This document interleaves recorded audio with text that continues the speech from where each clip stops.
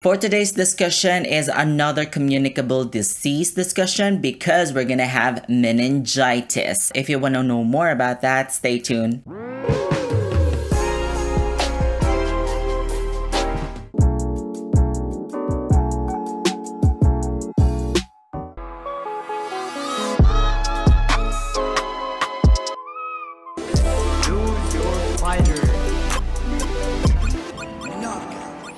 Welcome back to my channel. If you're new here, my name is GALVE and I'm a registered nurse and I do have a degree in medical surgical nursing. I create nursing educational contents to help nursing students with their studies. If that's something that you are interested in, consider subscribing. If you're already a subscriber though, thank you so much for your love and support. I see you. I upload my videos every single day. Don't miss that. Subscribe to my channel, hit the notification bell so that you will be the very first to watch my newest uploads. Also, don't forget to give this video a big thumbs up and share with your friends because that will really help me know that you like to see more contents like this. Without further ado, let's jump into the video. Hi nurses! Ngayong araw nga na ito ay pag-uusapan natin ang about sa meningitis. This is one of your requests, you guys, and I create several videos in regards to communicable diseases, nursing communicable diseases.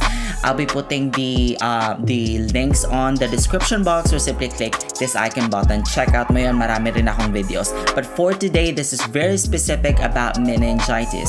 I'm gonna give you everything that you need to know when it comes to meningitis. Now, in order for me to do that, I will switch back to my PC and I'll see you guys in a bit. Welcome back nga guys sa ating formal discussion ng yung meningitis. This is under your medical surgical nursing. This will be your nurse study guide. Now, you guys, you actually requested for this one and I want to thank you so much for all your support and your love. Maraming salamat po. I'm gonna share to you real quick our objectives. So we're gonna have description of the disease, definition of terms tayo, causes, clinical manifestations, assessment and diagnostics. We're also going to discuss medical management. Handa ka na? Let's begin. Now, let's describe what is meningitis. Alam ko narinig mo na to, but you know, just a refresher. This is an infection of the central nervous system, yung ating CNS, which can be divided into two broad categories. Those primarily involving the meninges and those primarily confined to the parenchyma, yung tinatawag nating encephalitis. Meningitis is a clinical syndrome characterized by inflammation of the meninges, the three layers of membranes that enclose the brain and spinal cord. These layers consist of the following. Sa mga susunod nating slide, tatalakayin natin kung ano ba yung layers na yon para lang magkaroon tayo ng picture. Since inflammation siya ng meninges, and we all know that meninges have three membranes, three layers. So here's the illustration. Alright, you have your dura. Now, dura is a tough outer membrane. Ito po siya, dura mater, itong blue. Now, next, you have your arachnoid. This is a lacy, web-like middle membrane. Arachnoid. Okay, so these are the layers of your meninges, okay? Your dura, which is the tough outer layer. Your arachnoid, your middle layer. Now, you have your subarachnoid space, a delicate fibrous layer that contains many of the blood vessels that feed the brain and spinal cord. Now, anatomically, meningitis can be divided into inflammation of the dura. Ito po siya, yung subarachnoid space po natin, dito siya matatagpuan sa between sa ating pia mater at ating arachnoid. Nandito siya. Now, let's proceed. Causes of meningitis include bacteria, viruses, fungi, parasites, and drugs. Drugs, yes nga po, kagaya ng NSAIDs, metronidazole, and IV immunoglobulins. Now, let's talk about bacteria. Sa bacteria natin, streptococcal pneumoniae, a gram-positive coccus is the most common bacterial cause of meningitis. If you have virus, enterovirus account for of the majority of the cases of aseptic meningitis in children. The non-polio enterovirus o yung ating NPEVs account for approximately 90% of the cases of viral meningitis in which a specific pathogen can be identified.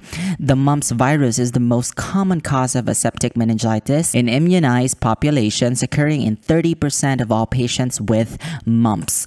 Now, fungi, yes, isa nga po sa mga causes ng ating meningitis is fungi, Cryptococcus neoformans. Now, this is an encapsulated yeast-like fungus that is ubiquitous.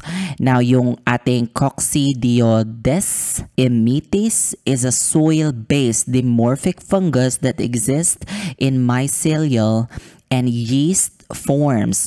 Lastomyces dermatitis is a dimorphic fungus that has seen reported to be endemic in North America. Specifically sa river po ito ng Mississippi and Ohio. Okay? So we all know that parasite can cause meningitis. So ano yung parasite na yon? Angiothrongylus cantonensis. The rat lungworm. Yes po, can cause eosinophilic meningitis, Ganathostoma spinigerum. Ang lakas naman maka-Harry Potter nitong mga to. A GI parasite of wild and domestic dogs and cats. This may cause eosinophilic meningoencephalitis, Ganastoma spinigerum. A GI parasite of wild and domestic dogs and cats may cause eosinophilic meningoencephalitis. Alright, that was tough, you guys. That was mouthful. Now we're going to proceed with our clinical manifestations. Now, only about 44% of adults with bacterial meningitis exhibits the classic triad of fever, headache, and neck stiffness. Ito na yung mga manifestations mo. Fever. The patient presents with fever at first, which ultimately grow worse. Bakit may fever? Kasi nga meningitis, may inflammation, itis. Naalala mo yun? Yes. Seizures. As bacterial meningitis progresses, patients of any age may have seizures. 30% nga po ng ating mga adults and children develop seizure, and 40% of newborns and infants. Neck stiffness. The patient feels stiffness of the neck as part of the triad of symptoms. Positive Kernig sign. Yes. Ano to? Naalala mo to, nurses? Patient is lying with the thigh flexed on the abdomen. The leg cannot be completely extended. Kung gusto mo gumawa tayo ng major discussion ng ating Kernigs and Brudinsky, which is eto na nga siya, at sabihin mo sa akin sa comment section below, okay? Now, yes, positive Brudinsky sign nga rin po ang ating meningitis. When the patient's neck is flexed, flexion of the knees and hips is produced. When the lower extremity of one side is passively flexed, a similar movement is seen in opposite extremity. Meron din tayong neurological symptoms. Patients with subacute bacterial meningitis and most patients with viral meningitis present with neurological symptoms developing over 1 to 7 days. Ano pa? High-pitched cry. Yes, infants may present with high-pitched crying. Lethargy. Lethargy, hindi pagtapos ng letter H, hindi ganun na, lethargy. An infant may appear only to be slow or inactive or be irritable. Pero sa mga adult, mapapansin mo yan, yung mga weakness na parang tamad na sila, tamlay na. Ano pa?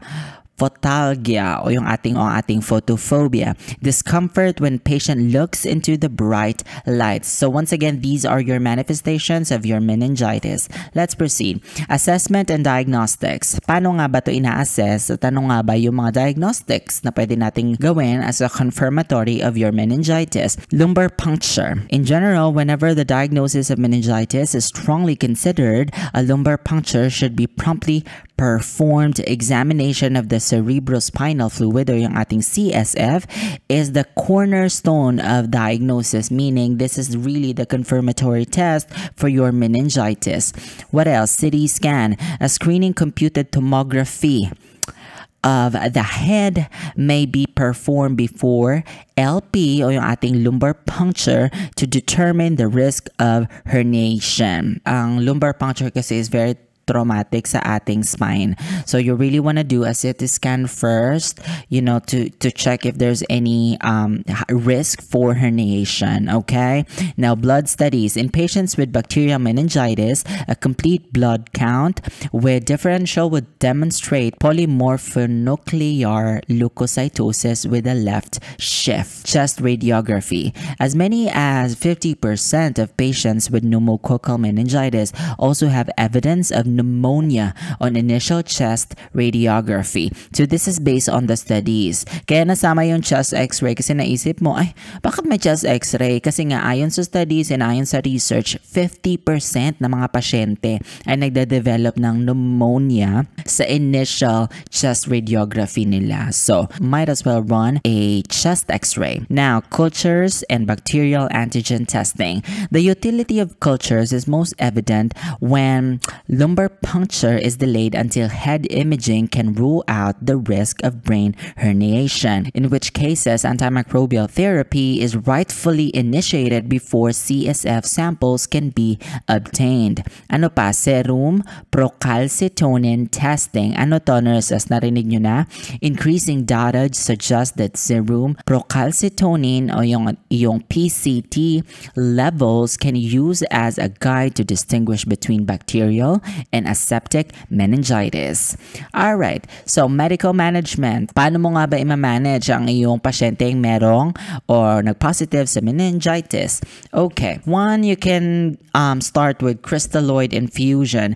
If the patient is in shock or hypotensive, crystalloid should be infused until euvolemia is achieved. Ano yung euvolemia? It is the normal blood volume. Okay? Now, seizure precautions. Kasi nga merong seizure. Isa sa mga manifestations ng iyong meningitis is seizures. Now, if the patient's mental status is altered, seizure precaution should be considered. Seizures should be treated accordingly to the usual protocol and airway protection should be considered. What else? IVT and oxygen administration. If the patient is alert and in stable condition with normal vital signs, oxygen should be administered. Intravenous IV access established and rapid transport to the emergency department should be initiated.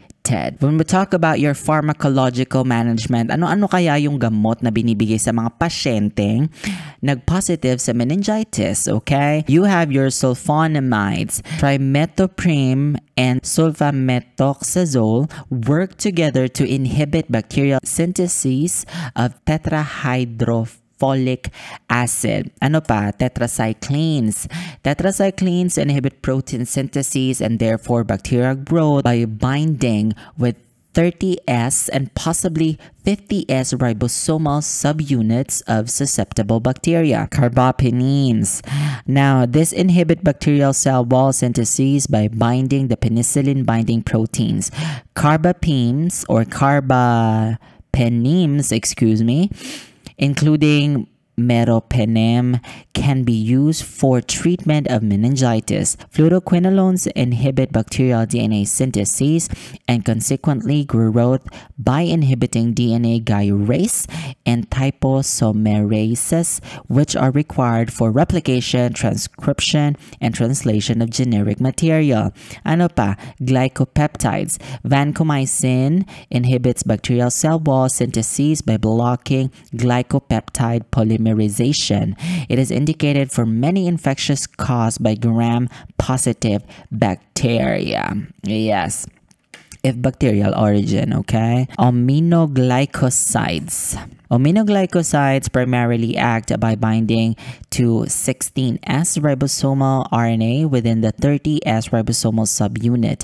They have mainly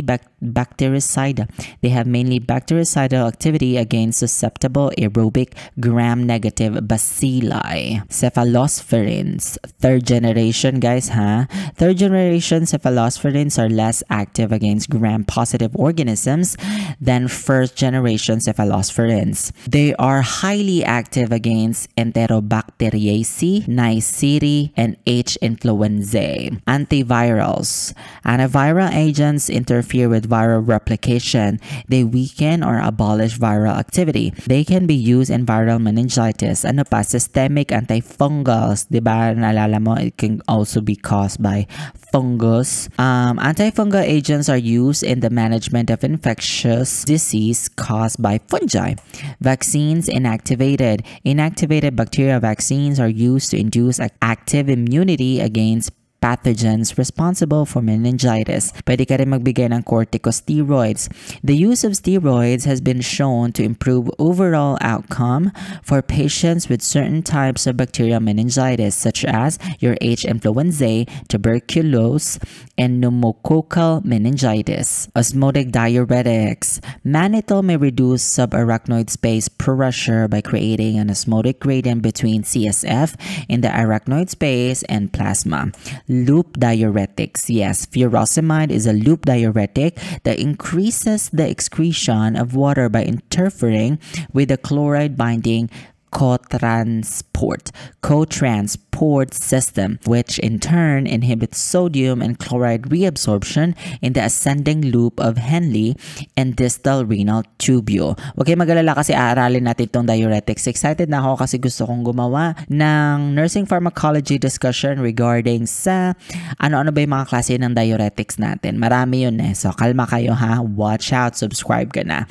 At ang pinakalas natin, sorry ha, since meron tayong seizure, hindi ko nalagay dyan yung anticonvulsants. Anticonvulsants are used to help aggressively controlled seizures in acute meningitis because seizure activity increases intracranial pressure. All right, you guys. Thank you so much you guys for watching. Hope you learned something. Please like, share, and subscribe to my channel for more nursing educational videos. Abangan nyo din po yung next video natin regarding sa nursing management for meningitis, nursing responsibilities, and nursing considerations. Okay? I just want to make sure that I have this one at a time para mas specific yung ating information. Once again, you guys, please help me grow my channel. Pamalitan nyo na to sa mga friends nyo.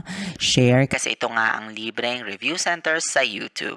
I'll see you again next time. You stay safe, okay? Thank you so much, you guys, for watching. Hope you enjoyed this one. Help me grow my channel. You're already here. You might as well subscribe. #TeamKulto. Give this video a big thumbs up and share with your friends. Let me know what you guys think. Put them down in the comment section below. Also, don't forget to check out the other playlists I created for you. I'll be putting the links on the description box or simply click this icon button right here. Let's connect. Follow me on all my other social media accounts. Everything is at Neil Gave. I'll see you again.